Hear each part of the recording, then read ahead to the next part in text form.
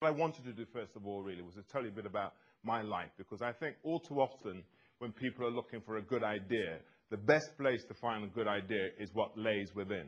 Now, I was actually born in Jamaica. I was born in a place called Clarendon, so there's probably a number of people from Clarendon. How are you? So as we know, Clarendon is right in the heart of the island, and they call it to the bush. And I came to this country when I was 4 years old, and I was brought up in a place called Small Heath in Birmingham. And you could probably see that small house there. There were 11 of us living in a 2 up, 2 down.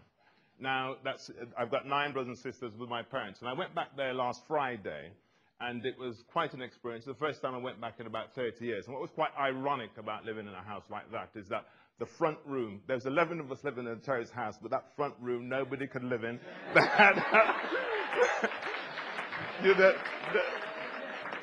had all those, those starch things and the ducks against the wall and all that sort of stuff.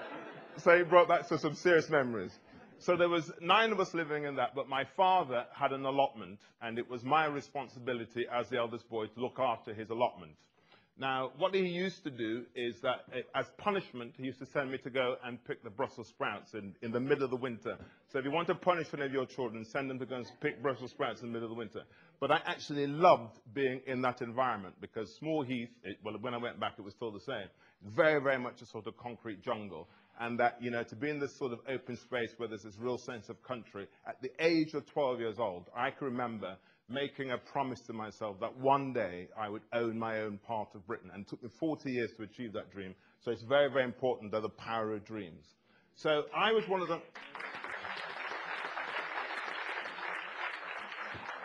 Now, I was one of those boys who went to the local secondary modern school and left at 16, and I was a real pain in the arse. My headmaster thought that I would end up in prison, left school without any qualification. I was really, really difficult. And then I went from there into the army, not because I wanted to be a soldier of any sort, it's just that there was nothing else for me to do. And in those days, the one thing you couldn't be is a black pen in the arse, because, they kicked the shit out of me, as they did. So I lasted about a year, and so I was kicked out of the army. And, in those days, the only thing available to people who were on society's dustbin hit with failure was catering. And luckily, I went into catering, and I actually liked it, and I worked as a chef for a while. And then the thing about being an immigrant is that we're always driven. Our parents came to this country with a massive sacrifice. And something else I want everybody to try and remember here is that, we are offsprings of great entrepreneurs. It took massive courage.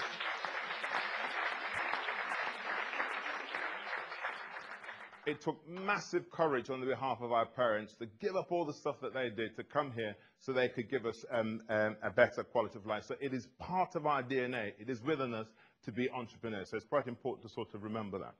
Anyhow, because I know I haven't got much time, is that I decided that actually I wanted to better myself life, and I decided that I wanted to get into television. Now, all of my friends and my family looked at me and said, well, you could hardly read and write. How in God's name do you think you're going to get a job in television? Because in those days, it was full of a lot of this sort of Oxbridge type, and it probably still is today. And, but I was determined, and it took me a whole year of pestering. If anybody in this room said they worked in television, I'd be latching onto them like no one's business. I was determined to get in television. And I did. It took me a year to do it. And I worked as a producer-director on a program called the Food and Drink Program. And that program allowed me to go and travel around the world to make films about food and drink. But even that wasn't enough. I did that for about 15 years. And TV is pretty glamorous, but it's very, very much a young person's business. So I decided to set up my own food and drink marketing agency. The thing about somebody like me and a lot of entrepreneurs is that, you can't work for anybody else. You're difficult. You're a real pain. I think some of the organizer here might actually concur with that. You always want to do things your own way. So I set up my own marketing agency that specialized in food and drink brands. And I wanted to work with brands that were a bit like me, really. They were entrepreneurial. They wanted to change things. They didn't want to accept the status quo. So I worked on brands like Lloyd Grossman Sauces, Kettle Chips, Cobra Beer, etc., etc. That gave me the money to then buy my farm. So so that dream will still push me forward, and so it gave me money to go and buy my farm. Now, one of the things about having clients is that they're real difficult pain in the asses, and they never do as you actually want them to do. So I always wanted to actually come up with a brand where I could actually do the sort of stuff that I think you need to do in terms of getting your brand heard. So and this is how life comes together, you know, and it might sound pretty spiritual, but I do think it has a lot to play with it, is that when I moved down to Devon, when I bought the farm in Devon, none of these people had ever seen a black person before. Not only had they never seen a black person before, they said, a black person give me a farmer? Are you mad? So, and so they referred to me as the black farmer. And being a marketing man, I thought, actually, that is a really good idea.